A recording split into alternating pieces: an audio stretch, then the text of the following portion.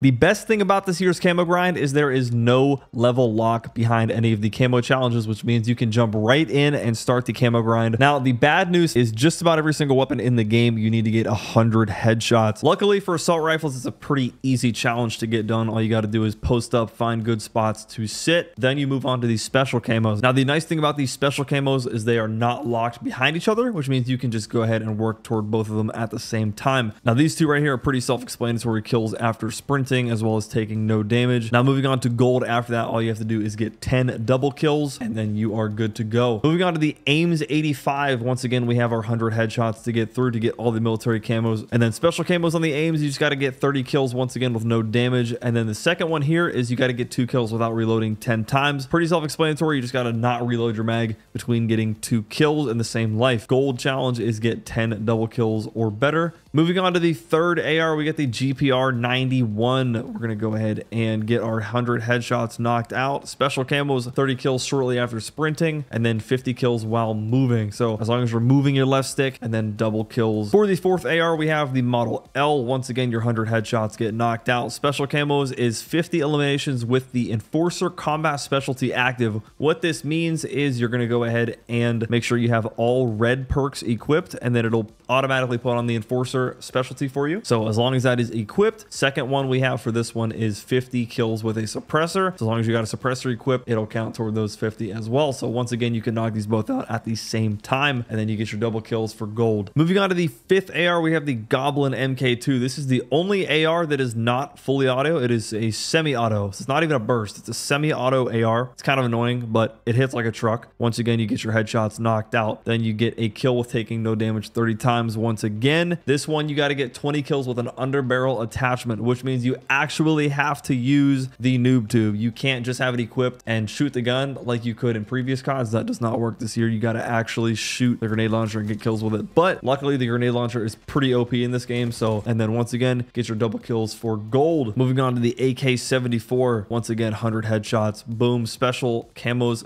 50 elims using the strategist combat specialty. So going back to what I said before about the perks, this time you just got to put all green perks on and it'll give you strategist. And then once again, you have to get 20 underbarrel launcher kills. Get those done, then get your 10 double kills done. For the seventh and final AR in the game, we have the AS Val. For this, once again, we have 100 headshots, followed by 50 elims with the recon combat specialty. This is once again the same thing, except you're going to run all the blue perks to get recon, and then 30 hip fire kills. Now for this one, I kind of built the gun as close to an SMG as I could to get your hip fire kills in. And then once again, you get your 10 double kills for gold. And then that is all of the gold challenges for assault rifles. Now for your diamond challenges on the assault rifles, all you have to do is get 3 kills without dying 10 times, and it is the same challenge for all of the ARs. Pretty self-explanatory. They don't have to be triple kills, as in really quick together. They just have to be 3 kills without dying in the same life 10 times. Super easy to do. Now what I'm going to recommend to you guys is that you play the Face Off playlist. This is a 6v6 mode on very tiny maps. It makes it a lot easier to get quicker action and more headshots, which is most of what this camo grind is just grinding out headshots. You can do it in core or hardcore, whatever floats your boat. That's pretty much all I got for you guys. If you enjoyed the video, make sure you smack that like button. As I get the rest of these weapons diamond, I'll be putting out more videos with the rest of the weapon categories for you guys,